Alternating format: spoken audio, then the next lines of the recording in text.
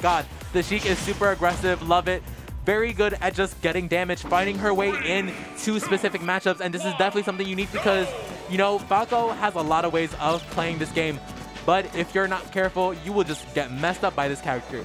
Maybe with pitiful damage, not the point. She does things, and she looked good doing it too. Yeah, that's all I gotta say. No, Zane Sheik absolutely going crazy. She got, I believe, second yesterday at Waypoint, and yeah, she did get second with Sheik at Waypoint yesterday and Duck Hunt. So her Sheik go hard. Like, I mean, I talked about earlier yesterday. You know, Sheik does have to kind of work for her kills a lot of the time. She has to rack up a lot of like, combos and damage on her opponents to even have like a semblance of her F smash or up smash killing at a reasonable amount. So especially against a character like Falco, she'll have to really like work on a lot on keeping Falco in the air and using a lot of her aerial kills in order to get him out, because that's where Falco likes to be anyway, in the air. So he's a bird. So Zeke and Zane. Zane's gonna have to really work on getting Caelifera up in the air, getting a lot of those up air combo stars he's able to get often. Honestly, I really feel like, you know, Caelifera's like advantage has kind of been lackluster, if we're gonna be completely honest. Definitely fumbled a lot of the bags that could have been present, but for sure they definitely feel like they need them to have a little bit more of, you know, advantage, because this is exactly what we know Falco for. And if you're just gonna give away these free, you know, like state's advantage, I'm gonna be completely honest, I'm pretty sure Zane will absolutely take that. Yeah, agreed. And that's gonna take the first game, the first stock from Zane. And honestly, you know, not impossible for Xeno. She's doing a lot of these great chases over here. And, you know, Caelifera doing a really amazing job at keeping Zane a really high percentage with those Falco up tilts into up airs and side B and fairs and stuff. So, you know what? Doing an amazing job keeping Zane at bay. And Zane has to kind of work a little bit harder to close out this first stock, because Caelifera's wrecking a lot of percentage on her. Absolutely. And this is definitely looking a little bit like a struggle for Zane right here. Definitely needs to take off this, you know, stock a little bit sooner. Kind of giving a little bit of Bayo syndrome, but boo boo boo Bayo. Anyways, for sure, you know, this is kind of the thing that she definitely does struggle with, just having, you know, really good combo routes, but honestly, taking off that first stock. Oh, great almost. timing of the reflector right there, or the shine. Yeah. Oh my gosh, like. Because she does have able to kind of use some needles and explosive setups, but you know, she hasn't been able to actually capitalize on those a lot against Caelifera. So, you know, and she's at 120%, really easy percentage for Falco to kill with any kind of smash attack, or even those up air kills that he often does off the top of the ledge. So, you know what? Ooh, this might be it right here. No, not doing the chase in the air. Absolutely, still at 142%. You know, Caelifera is definitely holding advantage really well right here, and we definitely need to see a little bit more of advantage coming in from Zane. The jab block. Oh my god, there's no way. It went right over Caelifera and actually saved his stock. I completely saved him, and that completely takes her stock. Wow. That's unfortunate. That's really unfortunate, honestly. Absolutely. And, ooh, they're getting the nice little hit of, you know, Nair right there. I definitely feel like we've kind of been seeing Zane struggle a little bit. Honestly, she doesn't look like she has a little bit too much of a handle on, you know, Caelifera's disadvantage right here. But we had the Falco combos. Oh, no. Ooh. No, I think I hit him one more up air, or even, like, timed his back air a little bit better. That would have been it for Zane off of that, how far she was to the edge. Yeah. Ooh, and that was, but you know what? Nice try at that DI mix-up right there, but not going to yield you that, you know, life, death. Only death we know. But for sure, this is definitely really possible for Zane to actually make this back. If we can see her get, you know, the Sheik things. Oh, we love Sheik things. Sheik just do Sheik things and Sheik kill. Just out of nowhere, honestly. Listen, this is really detrimental for Sheik and Zane, like, right now. Caelifera doing an amazing job about to take this first game off for himself. If Zane's not able to kind of, like, bracket back up, you know, doing the things I saw her do yesterday, the nasty stuff she was doing yesterday, you know? If this goes to the second game, which it will, she'll likely... Oh, wait, this might be something. Oh, the edge guard. Ooh, that edge guard was looking super nice and very nice on Zane's part.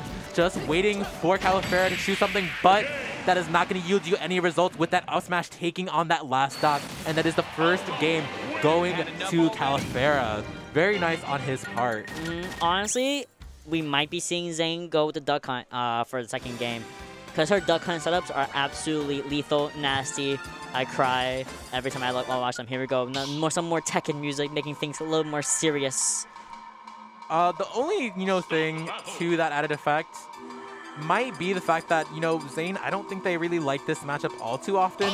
We're going to be completely honest. So I can definitely see that they're having a little bit of struggle, a little bit feeling hesitant on which character they should go. She's thinking, should I be nasty? Should I be evil? She's picking around the DLCs. Going Joker? Joker! The Zane Joker? This is interesting. This is not a character I've seen before. Me neither. So I'm definitely ready for this. I actually think I know why, but I'm not going to say it. Whatever. Anyways, Joker, we just seen this matchup, did we not? We literally, no, we didn't see the Joker versus Falco. No, like with VV, I meant. Anyways, whatever. Oh, no. VV didn't follow Pythra just now. Well, yeah. Not a Falco. But same idea. Same difference. Same idea.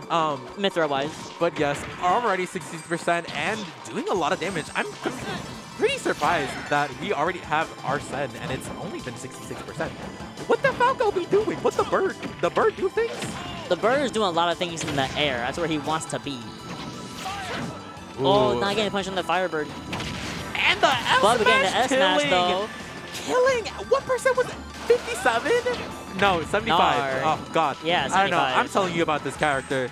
Oh, God. This character does things. Oh, God. But that was very good on Zane's part, taking off that first stock. And if we're going to be completely honest, it's already looking good on Zane's part. And it's looking like Caelifera is definitely having a hard time in disadvantage, playing the second stock out right here. They definitely need to do something really quick to take this stock off because Zane's only at 93%. Yeah, Zane only 90%, Arsene meter halfway up, and if she keeps taking damage, and well, she will, Arsene's gonna come right back out and just take away Caelifera's second stock so easily, because we've seen Arsene do crazy things, honestly, at such high advantage, or whatever, So, Caelifera really complete shift from game one, where Caelifera was having a really good lead against Zane, having great control of center stage, and now it's kind of, the momentum's really shifted. Ooh! That was nicely timed. Absolutely. Very nice down here. Taking off Zane's first stock. But we're still at 100%. And if I'm going to be completely honest, if Zane takes off this stock, we might see a situation where we're going to have Arsene pretty quickly. Already, Arsene's almost fully charged. And this is pretty scary. If you're a Falco player, you do not want to be at 116% with Arsene ready. That's probably the most singlest scary thing I think any character can deal with. There we go. Stuff like that happens. You know what's worse? Caelifera is back at 0%, coming back on the stage, and Arsene is still active. That character, that addition can really take you out so quickly, so fast. And it's horrifying. It's getting scary out here.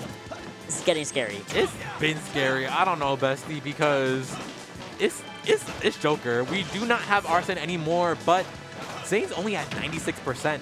With Caelifera taking 57, not even 63%, and is still struggling to take this stock. I don't know. Nice trade right there, getting a little bit of something going on right there, but not going to kill. And very nice tech read from Caelifera's point, taking off that second stock, and now Zane is at 0%. I'm going to be completely honest. It's really scary. It's getting scary out here. We're seeing a lot of these up airs from Caelifera and airs. But here comes Arsene. You're at 117. All you need is a back air, a forward air, anything of the sort with Arsene. Even you have to rack up a little bit more damage, and really recommend get that back air. No, she's fishing for it. She's fishing for that back air. But she keeps fishing for it and not getting it. She's gonna lose Arsene and that ability to kill so easily at literally center stage. Oh, that's it. Ooh, not gonna kill just great there. DI. Oh, that will.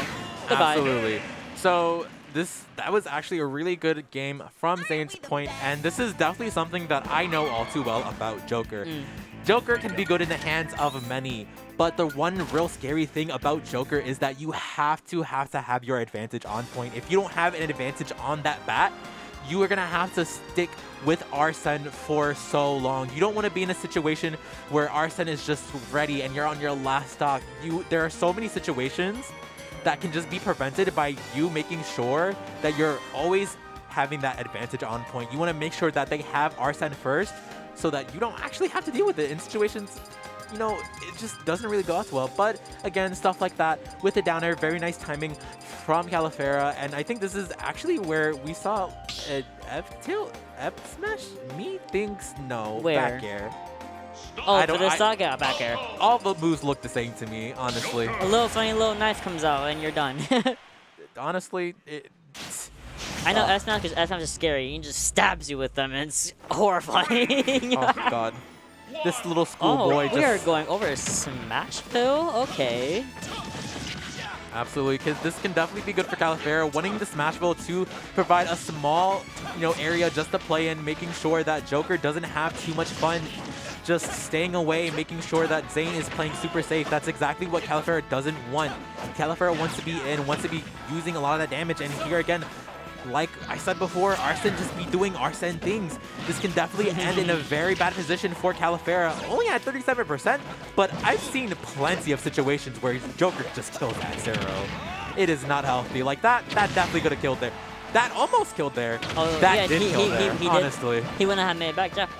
It's crazy. Absolutely insane play by Zane. Only at getting 105% to her name.